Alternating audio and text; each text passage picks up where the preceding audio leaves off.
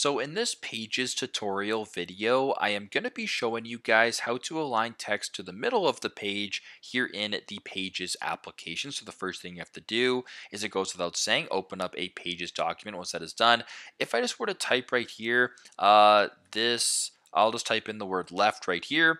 It's all from the left. If you were to press return, it'll say, it'll start from the left once again. That's what it means when it says left aligned, and that's the default alignment, because obviously when you're writing a paper, you read it from left to right. That's how most papers are structured. But for whatever reason, if you wanted to center text right here, the simplest way to do it is, if I were to type in the word center right here, highlight the center text right here, go to where it says text color. Right below that, there's a bunch of different options here. This one right here, this middle option, that says align text to the center, simply just press on that. This way, now text is aligned to the center. So if you want to sort of align below, it'll say the exact same thing. If you want to maybe go back to the left, you can go back to the left, and now it is back to the left. So super simple, super straightforward.